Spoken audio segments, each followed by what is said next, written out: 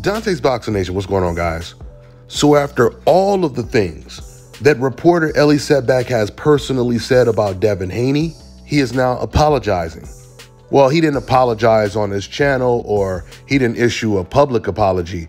He apologized to the Haneys when they were in Saudi Arabia. Now, the first thing I want to ask fans, at least the fans that feel the same way about Devin Haney that Ellie Seckbach feels, I want you guys to tell me in the comment section, how do you guys feel about Ellie Seckbach apologizing for everything that he has said that you guys say about Devin as well? This further exposes how disingenuous Ellie Seckbach is. This man doesn't even have integrity when he's being a racist. You know, racist people like Ellie Seckbach, who said it many times before, defending things that he said when he was dissing Black Lives Matter and praising All Lives Matter.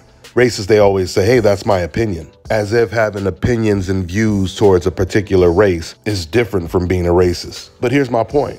No matter what your views and opinions are, you're supposed to stand on that. You don't just pull out when the water gets too hot. And that is exactly what he did. So Bill Haney, he responds to Ellie apologizing by saying this. Ellie is a real snake. He has been exposed. No coming back from that shit. He's done. You see, what makes Ellie's apology so disingenuous is even after Devin Haney beat Regis Prograis, knocked him down, hurt him multiple times in a fight, and put on such an impressive performance that even all of Devin Haney's own rivals have been praising him. Fighters like Ryan Garcia, Shakur Stevenson, even past opponents like George Kambosos, and even Regis Prograis himself went from saying Devin Haney has no power to saying he has power.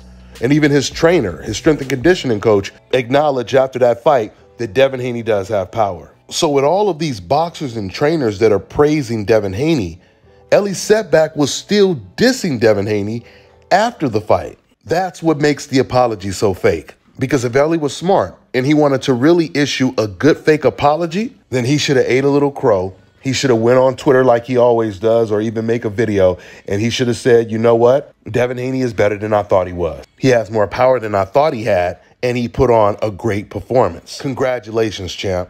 Now, see, a fake apology like that may have even gotten some people to believe that he was being sincere. But he didn't do that. He continued to go on the offense, even when everyone was praising Devin Haney. But see, this move really came back to bite Ellie in the ass. Because if you guys know Ellie, what he likes to do is if one party doesn't like him, they don't want him at the training camp, he'll go to the opponent's training camp so he can still make money off of that fight. This is what he did in the Devin Haney-Regis Prograis fight. He went to Regis Prograis' training camp. Matter of fact, that's how Ellie started going to the Robert Garcia gym, because Freddie Roach and Ellie end up getting into it. So I say this because now we hear recent news that Devin Haney is in negotiations with Ryan Garcia. And Ryan Garcia just recently came out announcing that he's no longer going to do interviews with Ellie. He doesn't even want Ellie at his gym, which means now Ellie, he's not going to be able to work in either one of the fighters' training camp. And now he's apologizing to Devin Haney. We know what time it is. He's trying to do damage control, but it's a little too late. Ellie was trying to put all his eggs in the Gervonta Tank Davis basket. He kept using Gervonta as his black card to diss other black fighters, hiding behind him, trying to basically tell people, I have a black friend, so it's okay for me to go out of my way to continue dissing black boxers. But now Ellie is starting to realize the backlash is getting out of control. For over 10 years, Ellie Seckbach, for the most part, has been flying under the radar, and no one has been paying attention to the bias and the disrespectful racist things that Ellie Seckbach has been saying about black boxers and even other boxers that aren't black. But today, Ellie Seckbach has been brought to the surface and he is completely highlighted, because now you have fighters like Crawford on stage after his biggest win over Errol Spence, dissing reporter Ellie Seckbach. Then he did an interview at a basketball game and he said, I'm not answering any questions until Ellie Seckbach is gone. Ryan Garcia just banned Ellie Seckbach. And this all follows Bill Haney calling Ellie a racist, a culture vulture, and putting out a petition to ban him from the sport of boxing. And this is the reason why, if you're going to be a real reporter, you have to be extremely professional, and you cannot easily be influenced and persuaded by the racist fans on the internet by trying to use their same talking points when you have a microphone in your face. Because what people like Ellie don't realize is those racists who say all that kind of stuff on the internet, they remain anonymous. So they can continue to say a whole bunch of things that makes no sense because they don't have to worry about being held accountable. But you do when you have a name, a face, and you have a microphone and a camera. One more point I want to make, and I want to really reiterate this. Outside of Ellie, there are a lot of fans out there that are not black, and they're trying to accuse black American fans of being some kind of traitor for supporting the black fighter, regardless if it's Devin Haney, if it's Gervonta, if it's any black fighter. I'm going to make this very clear. If you are not black, you will never be in position to accuse a black American of being a traitor for supporting any black American fighter. Ellie is not the only non-black boxing fan that keeps using Gervonta Tank Davis as his black card to diss other black boxers. I mean, don't get me wrong, you could dislike whoever you want.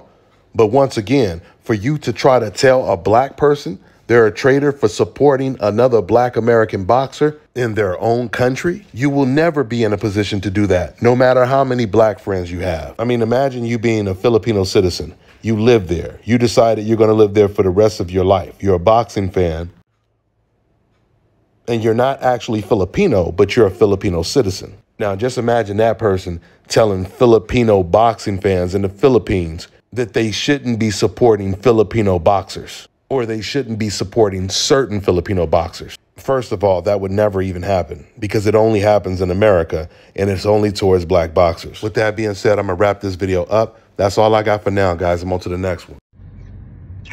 Public service announcement. We got a fake reporter doing fake news by the name of Ellie Seckbach.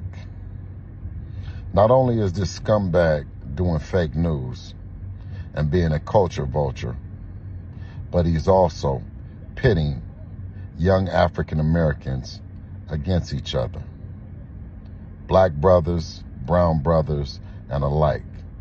Instead of pushing this boxing agenda forward and asking the right questions and the tough questions, he's creating dissension and division with a microphone and capitalizing on it financially while leaving others to repatch relationships that have been built over quite some time. I say, let the fighters and the teams do the arguing, the debating, the fussing, the fighting, only to make up because they have a mutual respect for their positions. Let's not let some scumbag reporter who's never boxed a day of his life, never helped anyone in boxing. Ellie Seckbach is cancer to the sport. Although he might celebrate one brother here and there to save face, while he destroys another one using another one. Doesn't that sound familiar? Ellie Seckbach, you went the wrong one. That's my son. And he's the undisputed champion of the world. So this message tonight for you, Ellie Seckbach, and on your fake news and your fake reporting, you know, how you carefully use that accent that some of my brown brothers have when you say reporting.